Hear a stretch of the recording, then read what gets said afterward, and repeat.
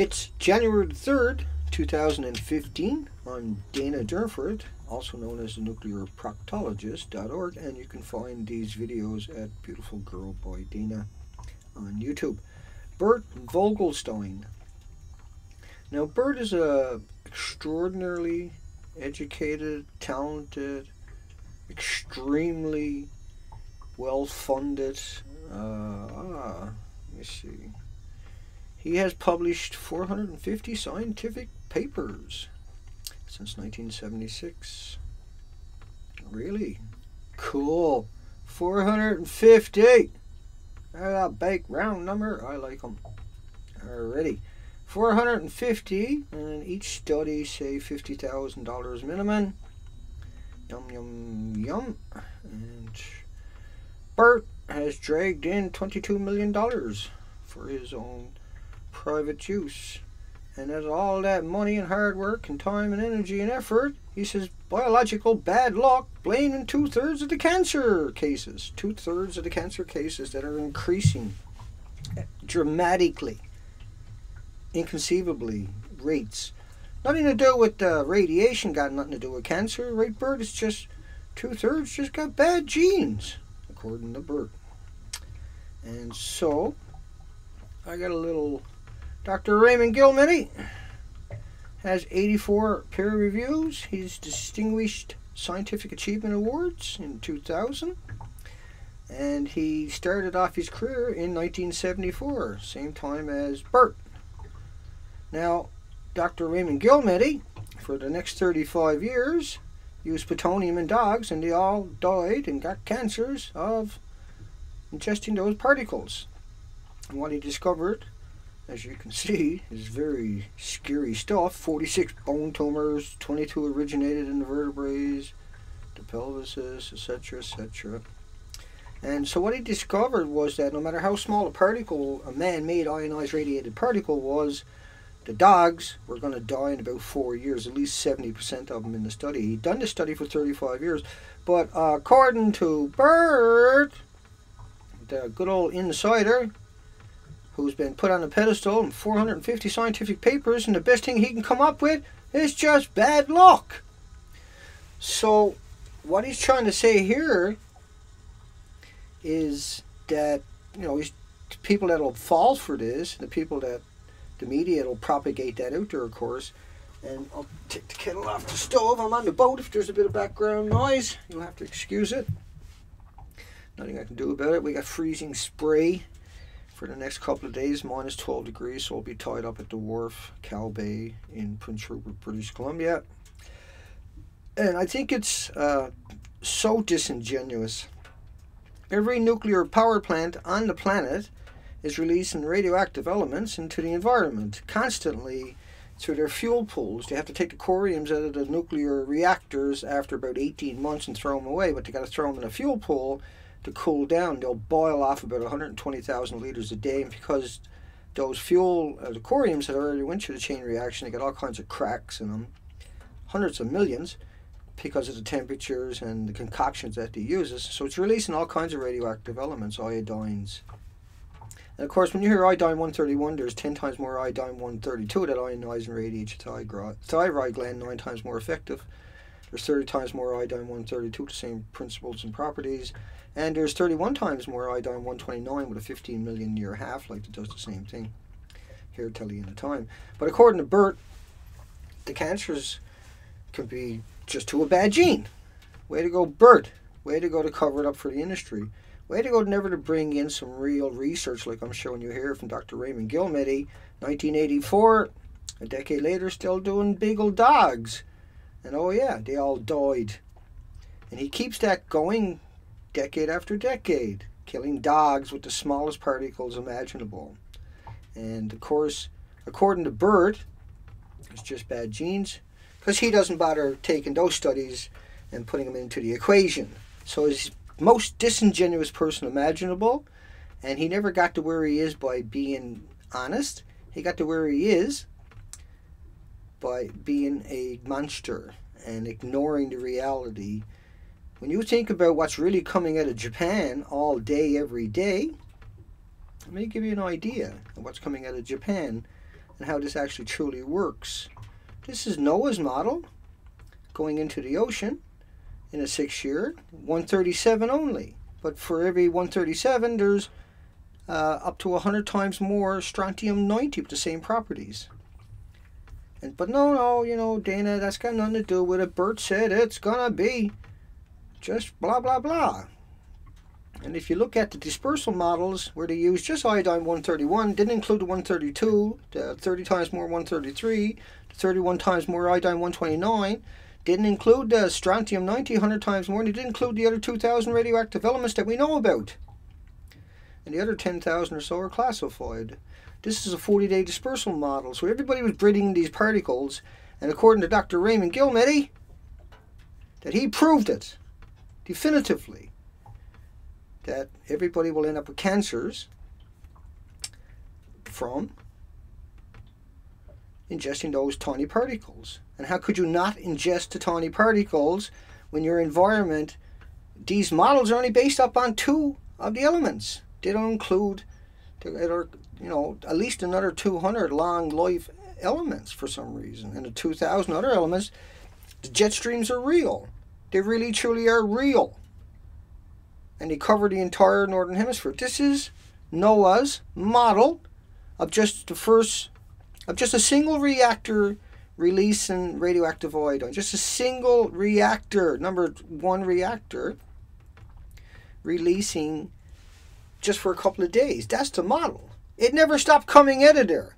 And so what Bert Vogelstein is doing is he's muddying the water to the people that don't know any better and put their fate in this voodoo science guy, this witch doctor that is Bert Vogelstein, and is a disgusting representative of the establishment. And he doesn't get the job because he's honest. He gets the job because he's either an idiot, a useful idiot, or he's playing the game. And most likely anybody that got $24 million, right, for 450 scientific papers knows how to play the game really well. And it is a game to them. That's how they get their money. They don't get their money and they don't get funding by telling you about the radioactive fallout from all the melted reactors and damaged reactors and all the weapons used in all the wars. No. He gets the money because he models the water. And it's not just, I mean, this is the first couple of days. You got to think about that. This is the dispersal. Once again, they're just talking about XC133. Forget about, and it's only for a couple of days releases. They don't bother putting in the equation that it never stopped burning yet. It's 3.5 years, almost 3 3/4 years, almost 4 years. And it's still hemorrhaging into the atmosphere. Once it gets into the upper troposphere, and it did, even if it was just a single plume that came out of that reactor that they're using in the model, a single reactor, you got to remember there's 3 other reactors that detonated, blew up, caught fire, and dispersed their inventory all over this friggin' planet. And that's not in that model. And so Bert, in desperation, has got rolled out to fool everybody and deceive everybody, manipulate everybody. Evidence of sharp features. This is Health Canada.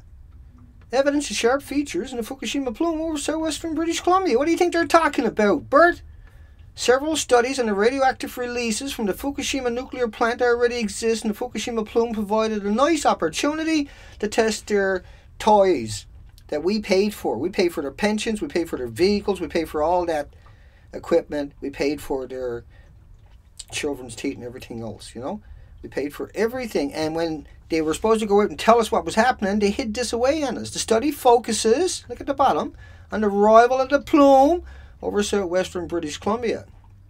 Here's the, now they took samples of 715 feet for 18 hours on March the 20th up the coastline of British Columbia, which is what I'm really doing. I'm going up the coastline of British Columbia and looking for life on the shoreline, and it's all missing. Everything is missing. You want to check it out at the Nuclear Proctologist or some of my previous videos. 15-minute time resolution, and then they turned off all the radiation monitors over the next couple of days throughout British Columbia. They turned their back on us, and so did Bert. Here's the plume. It's invisible. You can't see it, smell it, taste it, hear it, feel it, and Bert knows that. And so what Bert is more than, look, I mean, Japan was sending over those fire balloons, and they landed throughout Canada, right? They landed throughout Alaska, Washington, Oregon, California, Arizona, Idaho, Montana, Utah, Wyoming, Colorado, Texas, Kansas, Nebraska, Dakota, and Michigan, Iowa, Mexico, and everywhere else.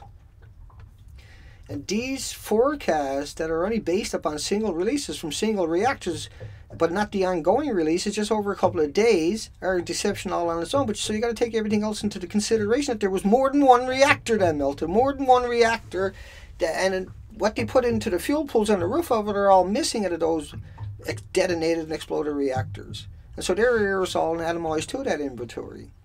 And a gram of it, a gram produces more radioactive elements than all the grains of sand and all the beaches on the planet.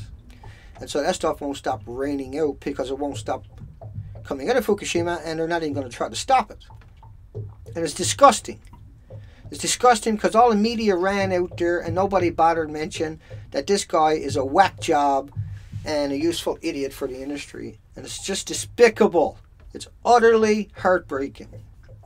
Dr. Raymond Gilmedy got 84 peer-reviewed academic studies showing it how fast the animals will die and what they die of. But here's Bert. No, they all died of bad genes, right, Bert? All those beagles over 35, almost 40 years. No. So the applications to the human exposure data. So you can take what happened to the beagle dogs, is what he's saying in that peer-reviewed academic study in 1989, and you can apply it to humans. But Bert's like, oh, no. I didn't kill a bunch of beagles.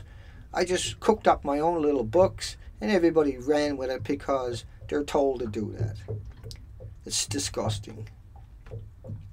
And on a happy note, let me see. Barry Prince came up from Tears and visit yesterday. And we went out.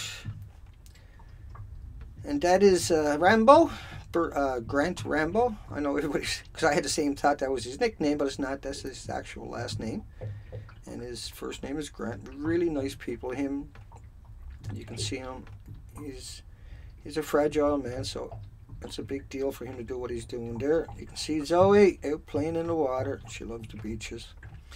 She's completely at home there. And careful, Grant. And let me see if we can get up to the pictures. There's Barry. And you see that there? That's a 3,000-year-old carving in the rock. I got some better pictures. Here's Barry. I like that picture there myself. That's awesome. What's up? What's up, dog? And he's not really saying that. That's me. And so that's that's a sculpture in rock. And that's the tide's just coming down, and so we went over and had a look at it because of the bad weather, and Barry came out for a visit.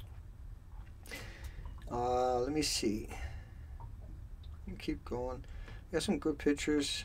Got a picture I want to get to here. There he is. Barry's kissing. Well, it's a 3,000. We call it, at that time, we were calling it a 3,000-year-old woman who fell from space and left her mark on Earth. But anyway, Barry's going to make a very good picture for us on that one. Very cool. Very cool. And once again, let me see what else we got. There's Barry driving the boat. I just took pictures that day. We went and floated around for a couple hours. And let me see what else I might have for you. Oh yeah, we got the tugboats.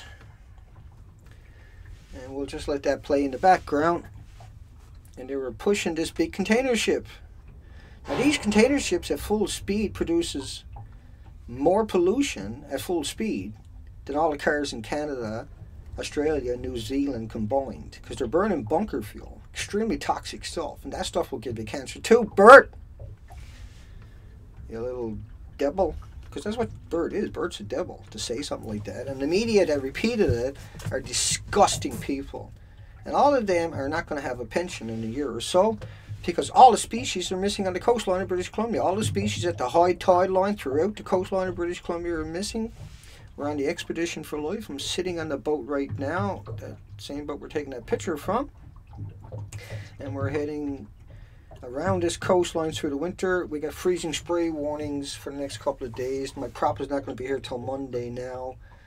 And I'll have to wait till Monday. It's been a nightmare. Elaine showed up here in Rupert on schedule, and so she got a couple of days out on the boat for a few hours at a time around Rupert Harbour, and a 4-hour fast ride out towards Poacher Island. We tore the prop off that tore itself off that day, and I didn't have an extra prop. To be safe, we only had one extra prop, and it was already mangled. So we came back in, and that was really quite a treat. She's a lovely, lovely, lovely, absolutely adorable person. Very intelligent and very dedicated, and has been an activist for a very long time, very aware and very proud that she took the time and energy and the monetary to come up here and visit and see it for herself. Very, very cool thing. And I feel very blessed that I had the opportunity to meet that lady. Trust me, folks, extraordinarily tuned in lady, and she really has good questions and good solutions and good answers, and when she speaks you should give her an opportunity. Once again, just a few pictures for Zoe jumping around in the water. I gotta get more pictures like that because she has no fear of the water. She frightens me sometimes, but it also makes it easier on me. I lost one of my walking sticks that I use for walking. I lost my wheelchair last week. I lost a walking stick yesterday at the fuel dock. And so I went up and bought another type of stick. It's not the same stick, but at least I got 2 sticks to move around with again. And I'll get another video out hopefully before I take off. Won't be taking off for a couple of days till the weather will come back up. Monday in about 2 days. The temperatures will. And the winds are going to drop down and I'll be gone again. It's all ready to go. It's a turnkey. We're just going to keep going, keep getting that data, and you got to realize out of the 5 starfish, this is one you're looking at here right now. That was out of the 5 starfish that I only seen 5 starfish in 3 days, and that was about the only other thing besides kelp weed. All the other species are missing in about 90 islands, and some of these islands are in groups. And so people might look at the pictures and say, that's one island. No, there's 8 or 9 islands that I touched on, the shore, not touched on, but went along that shoreline of. And so they're all individual islands. There's 26,000 of them up here. And in a little picture of a GPS might not look like they're very big or very far apart, but they actually are. Okay, these melted deformed starfish, that was the only things I've seen, and they're all dying or dead, and they're melting. You can see everything else is missing around it. You can see like that white stuff. Well, that's where the barnacles, that's their glue from the barnacles, and they're missing. Yeah, it's pretty shocking that it came down to this. And what else can we say? Only that Bert is disgusting person who's a manipulative, lying sack of shit, and his goal is to deceive everybody and anybody willing to believe. Why would a doctor lie? And you know, you might as well ask yourself the other question then, why would he not use, why didn't he refer to the fact that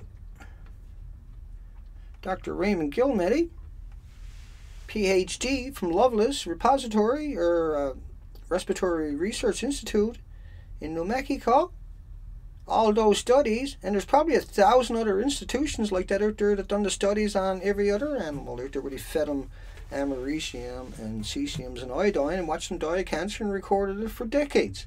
No, that was bad genes, right, Bert? Bad genes. And that's what you are, Bert. Bad genes. Real bad.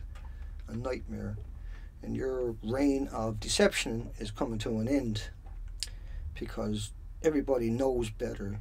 Just because the media shoved you out there don't mean you got any credibility, I can guarantee you. And as the next year goes by, you'll have 0 because people will remember that deception. Hugs for everybody.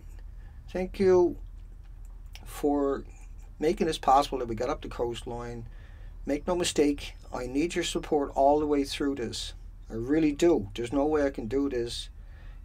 The money comes in dribs and drabs, and I can only do it when I got the dribs and drabs.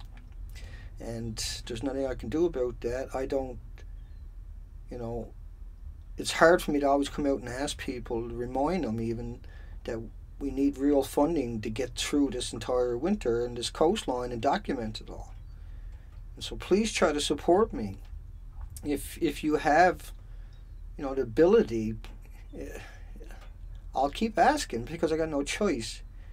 But it'd be nice if someone would contact me and we can work out a way or some way so that if I get into a jam, I can reach out to these people. Because right now, you know, I'm by myself on a boat off the west coast, on British Columbia, up north, isolated, trying to get this data, and it's very difficult to do the things I'm doing. It's impossible, but we're still pulling it off. So we need support desperately. And right now, I got enough to go for a week and a half or something, but then it'll take 7 days for that money to show up in my account. You can find a way to donate through PayPal, and just type in Dana, D-A-N-A, Durnford, D-U-R-N-F-O-R-D, at hotmail.com on PayPal, and you'll get my PayPal account. You can donate right there, and that's a fast way to donate to me. You go to nuclearproctologist.org, and you can donate with credit cards. It's all by the corporations. It's very safe, very secure, and extremely needed. Right now, I'm going to have to get another little skiff to get ashore on because I'm in the boat by myself and it's too difficult to anchor this, get up on the rock pile without smashing everything up, and get the boat off the rock pile and then get it back into the rock piles because I am by myself and I'm disabled. And so I need to raise another $1,100 in taxes to get an 8-foot little skiff that I can use to go ashore in that's safe enough. Because you got to realize I'm off the wild west coast of British Columbia. Bert, on the other hand, Bert gets all the money he wants, $22 million worth, to come out and manipulate and deceive people. And all I'm trying to do is take pictures, and you can look at the picture and make up your own mind. Bert doesn't want you doing stuff like that. He wants you thinking that when your loved ones die or have to liquidate all their assets after working all their lives, and they live alongside nuclear power plants or were exposed to man-made ionized radiation, that it wasn't that at all. No, Dr. Raymond Gilmedy was wrong. 35 years of killing beagles with it. No, it wasn't radiation. It was bad genes. And take care, folks. We'll catch you when we get a chance.